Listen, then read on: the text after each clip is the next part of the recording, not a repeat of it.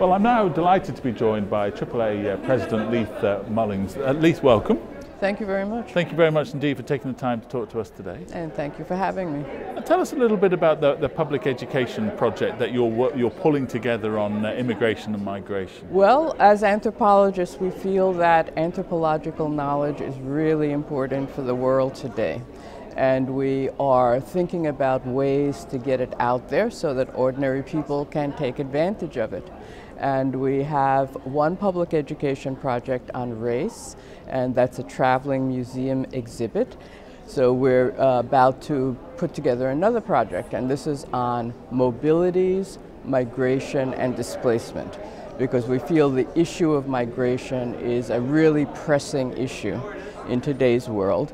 And anthropologists have a lot to say about it. We have 4 fields in anthropology: archaeology, which tells us about the history of movement. We have physical anthropology, which talks about the physical effects on people of diet change, population mixture.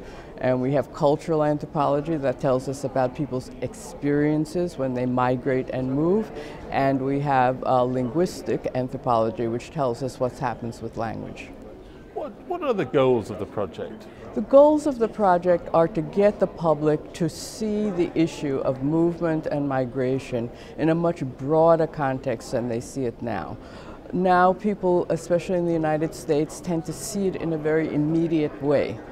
And that's true in Europe as well. And there's a lot of very charged rhetoric, negative rhetoric, xenophobic rhetoric around migration and immigration. We hope to show that people have been moving around since 150,000 BC, and that people move for different reasons. People have different experiences. There are different types of migration.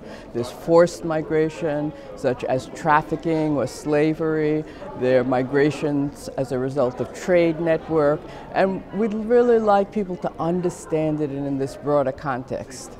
Do you think, my final question would be, as you say, it's a very contentious subject all over the world, but particularly in America right now. Do you feel that this work will be able to influence the public policy debate?